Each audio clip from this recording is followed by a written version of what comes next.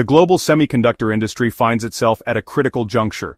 United States sanctions, aimed at curtailing China's rapid technological advancement, have become a defining feature of this landscape. These measures represent a formidable economic and technological barrier. Some reports estimate the cumulative impact of these restrictions as a £320 billion sanction wall.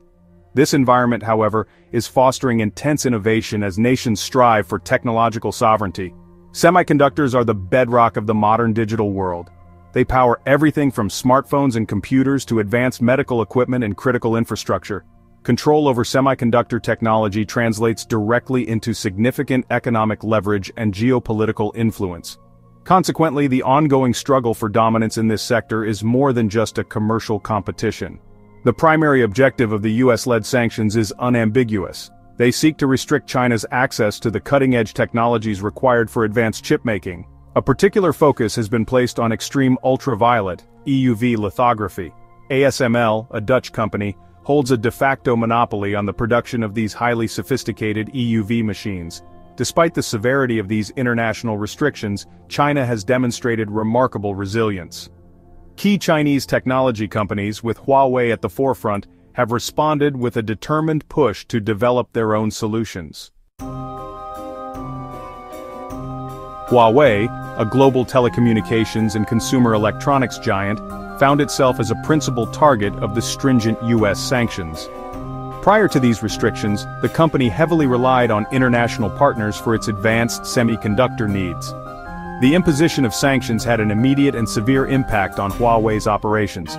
Its once booming smartphone division faced enormous challenges in sourcing high-end processors. This disruption forced Huawei to rethink its supply chain and long-term strategy.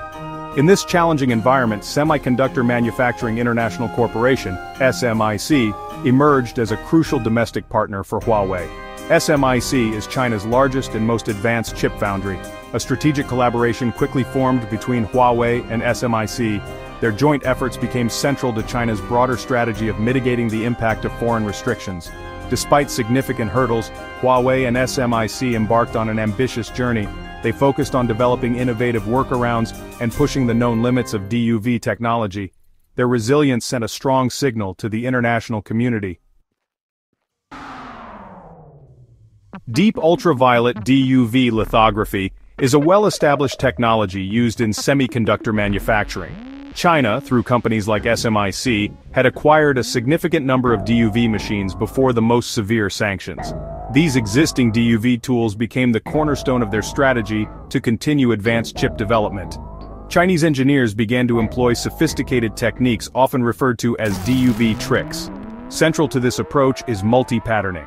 Techniques such as self-aligned double patterning, SADP, and self-aligned quadruple patterning, SAQP, became critical. Huawei and SMIC successfully managed to produce 7-nanometer chips, most notably the Kirin 9000S processor. This achievement demonstrated that viable high-performance chips could be manufactured domestically. More recently, reports indicate they are further refining these DUV processes to produce 5-nanometer class chips. However, this DUV-based approach is not without its drawbacks. Huawei is reportedly constructing 3 advanced chip fabrication plants, fabs, in Shenzhen. This strategic initiative signifies a major investment in bolstering China's domestic manufacturing capabilities. These new facilities are intended for sophisticated chip production. The primary rationale behind this investment is to reduce reliance on external foundries and foreign-controlled technology. By establishing state-of-the-art domestic fabs, Huawei can create a controlled environment for developing and scaling up its innovative DUV-based manufacturing processes. This is not simply an effort to replace lost manufacturing capacity from overseas partners. Instead, it represents a determined attempt to build a world-class, vertically integrated semiconductor ecosystem within China's borders. These fabs are expected to house advanced tooling and employ thousands of skilled engineers and technicians. The intricate process of designing modern semiconductors relies heavily on sophisticated electronic design automation, or EDA software. Recognizing their critical importance, US sanctions have increasingly targeted China's access to leading EDA solutions. Major international EDA vendors have had to restrict sales and support to certain Chinese entities. including Huawei. This creates another significant hurdle in China's path to semiconductor independence. Without access to the latest EDA tools, designing complex, high-performance chips becomes exponentially more challenging. In response, China has intensified its efforts to develop a robust indigenous EDA industry. This is a national priority, with significant investment being channeled into local EDA startups and research institutions. However, this is an arduous and time-consuming undertaking. Established international EDA platforms have benefited from decades of continuous development. Progress is being made in China's domestic EDA sector, with some local tools beginning to emerge. However, achieving feature parity, and the same level of performance and reliability as the global leaders remains a formidable task. The launch of the Kirin 9000S system-on-chip was a watershed moment. This 7nm class processor signaled China's remarkable ability to produce relatively advanced semiconductors despite being cut off from EUV lithography. Building on this success, Huawei and SMIC have aggressively pushed forward, aiming for even more advanced manufacturing nodes. As of May 2025, reports indicate they are now capable of producing 5nm class chips. The new Kirin X90 is believed to be a product of this advancement. SMIC is reportedly establishing dedicated 5nm production lines in Shanghai, specifically for Huawei's needs. Huawei has officially commenced research and development for 3nm chip production. To achieve this with DUV lithography, Huawei plans to employ even more sophisticated techniques. Huawei is also reportedly developing its own EUV lithography machine. The escalating U.S. sanctions against China's semiconductor industry are creating a new global operating environment.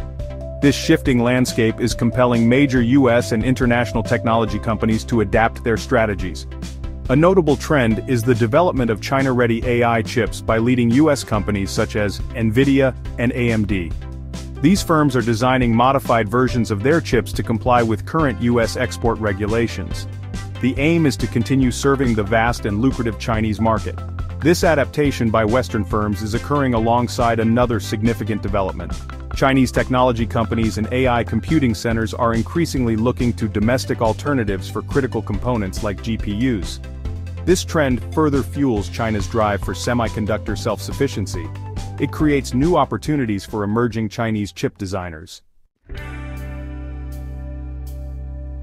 While China's advancements in semiconductor manufacturing are impressive, the journey towards true self-sufficiency is laden with substantial challenges.